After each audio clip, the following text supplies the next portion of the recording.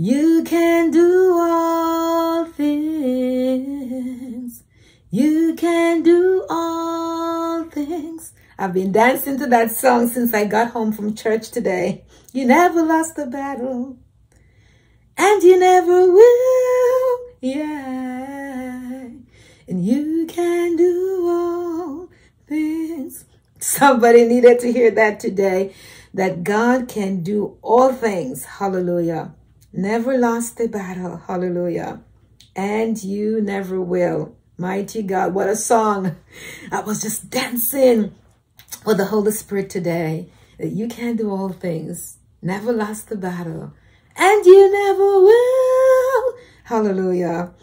Okay, good afternoon, everyone, and welcome back to Be Encouraged. It is indeed a pleasure to have you join me one more week and Be Encouraged. Hallelujah. Today's encouragement topic is this: living out the measure of faith given unto us, unto you.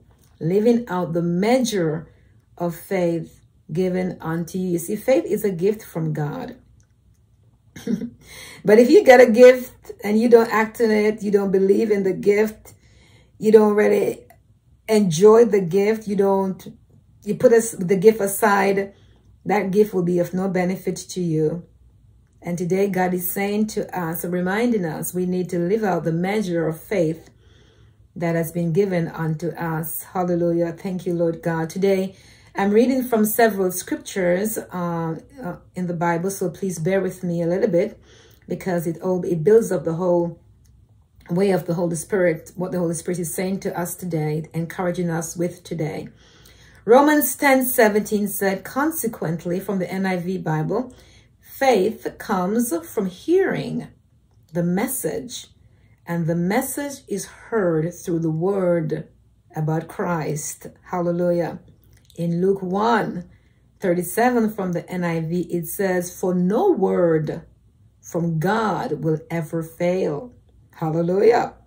And then in Hebrews 11 verse 6 NIV, it says, and without faith, it is impossible to please God.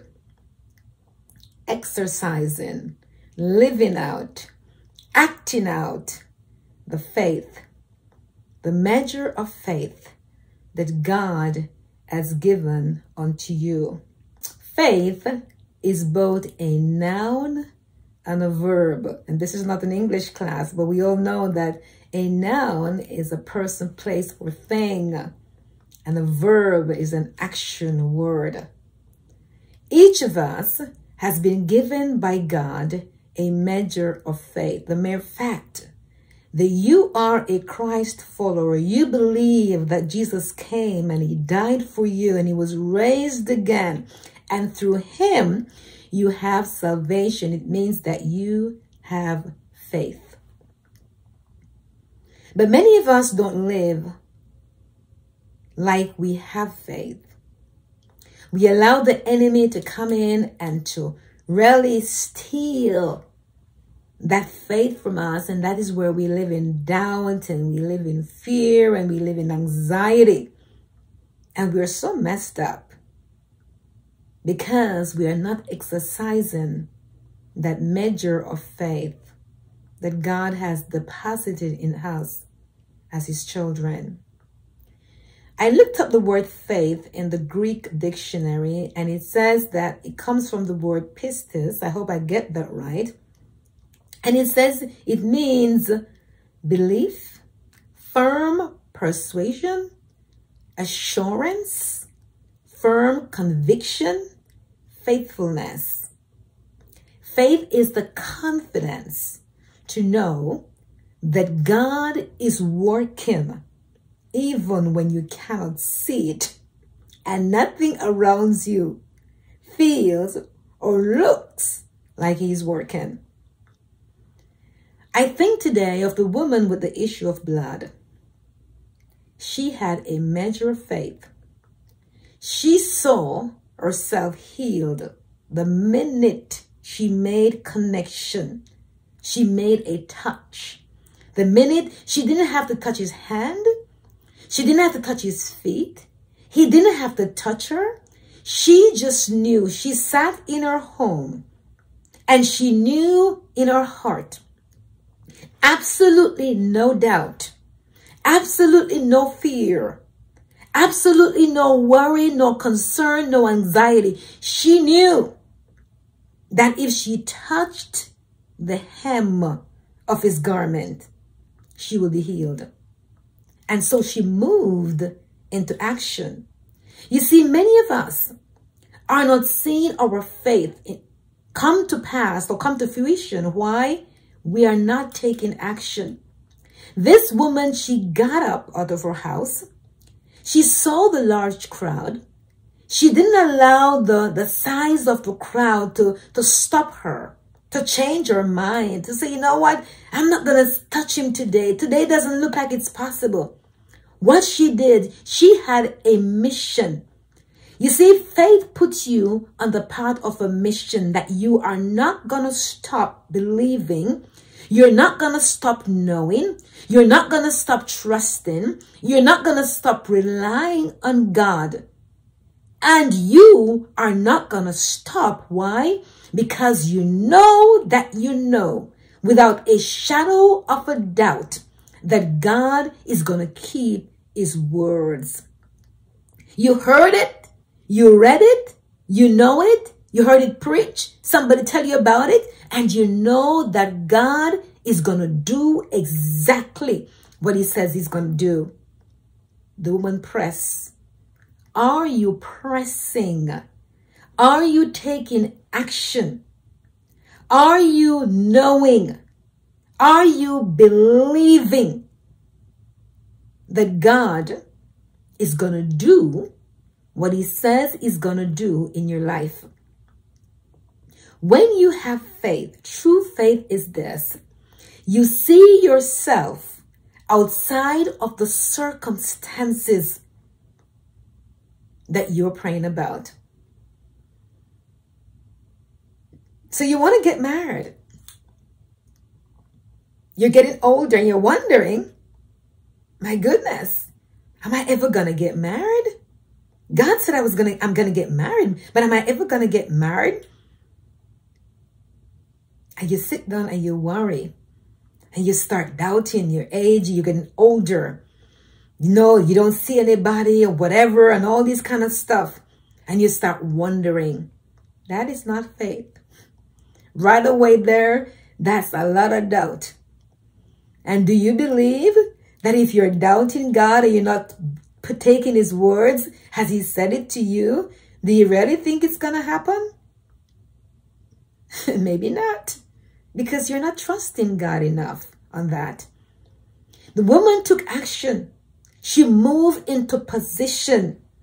Are you moving into position to get what it is that you're asking God for? Are you taking the action? Are you seeing yourself married because you want to be married? Are you seeing yourself healed because you desire healing? Are you seeing yourself in the job that you're praying about and asking God for? Have you bought the clothes to wear to the job? Are you getting the mindset of working in the office, or if it's construction, whatever it is that God is calling you to? Or do you see yourself doing it and enjoying it and having fun with it? Are you exercising the measure of faith that God has given unto you? Are you seeing your children saved? Or are you seeing them in the circumstances that they are today? Are you seeing your marriage healed? Or are you seeing it in the way it is today? Are you seeing yourself enjoying the journey with your husband or your wife? Are you seeing yourself having the kind of joy that you desire, you be praying about, the intimacy, the connection? Are you seeing it? Are you taking action on your faith? Or are you allowing what is happening in the natural realm around you to keep you down, frustrated, annoyed, discouraged? Are you allowing that to keep you down? Today, the Holy Spirit is saying to us, I want you to exercise the measure of faith. I want you to act upon, to believe the measure of faith, to move, to act act out the measure of faith that he has deposited in you. The Bible tells us in Matthew 7, I believe, verse 7, 9 to 11, I believe, that God will not give you a stone when you ask for bread. He will not give you a snake when you ask for fish. Because you don't do that to your children. So why do you think your perfect Heavenly Father is going to do that to you? Not give you, according to his will, what he purposed for you. Why are you allowing the enemy to rob you of what God has in store for you? Because you're not believing it. You're not trusting the word of God. The Bible said faith comes by hearing the word about Christ. And we see in Luke 1 verse 37, it says, no word of God will ever fail.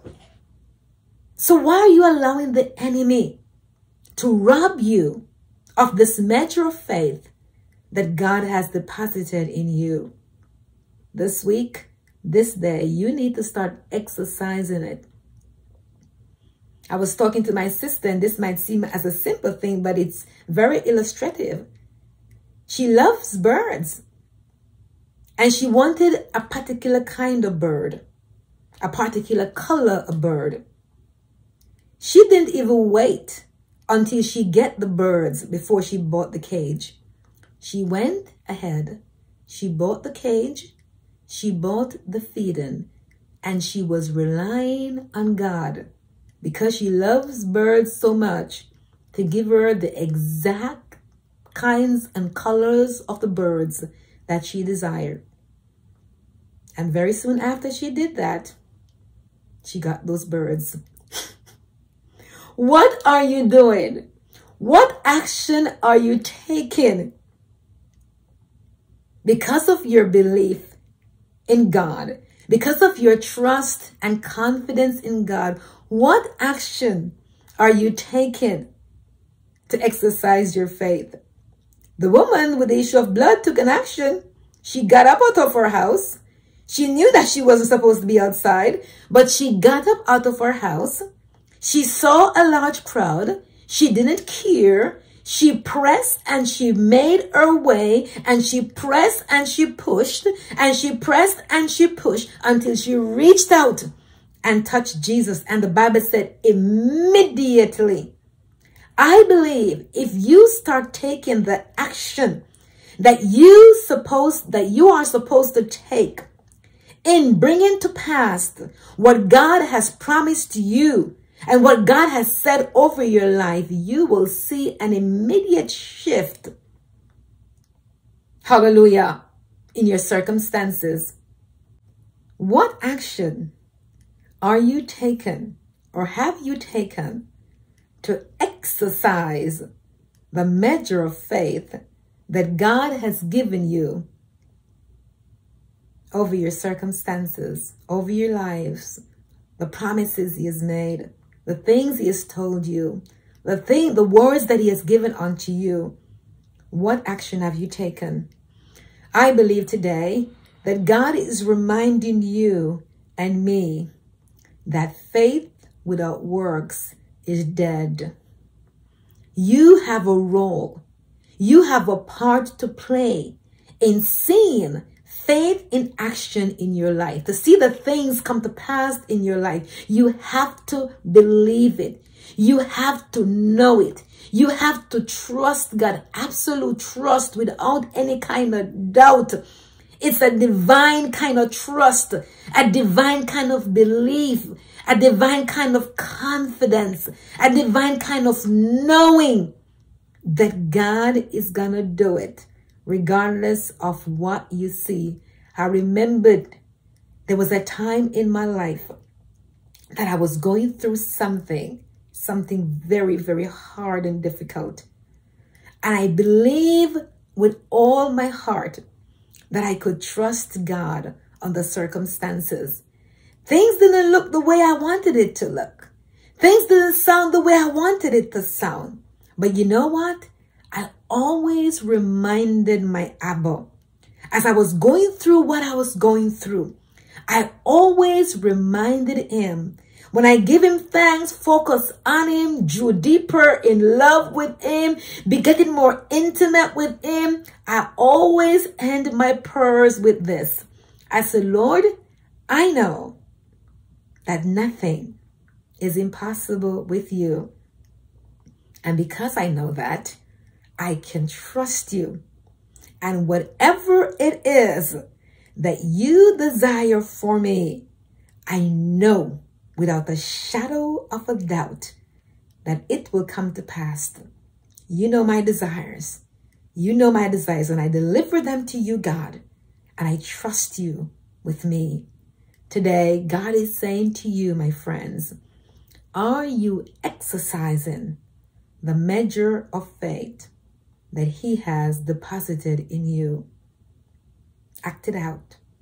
Live it out. Walk it out. Run it out. Day by day and night by night. Never stop believing and know that God is going to do exactly what he says he's going to do. But there's something that you need to do. Evaluate yourself and say, Lord, am I trusting you 100% in what you say that you are going to do? Am I trusting your words 100% without any doubt in my heart? Am I doing that? And if you are, believe you me, this is your week of victory. This is your week of deliverance. This is your week of celebration. Remember, you can do all things. You never lost the battle. You never lost the battle. And you never will, because you can do all things. God can do all things. And you have to trust him and believe him, my friend. God bless you. Have a wonderful week. And please do join me next week for a brand new video on Be Encouraged. Are you exercising the measure of faith that God has deposited in you? God bless you.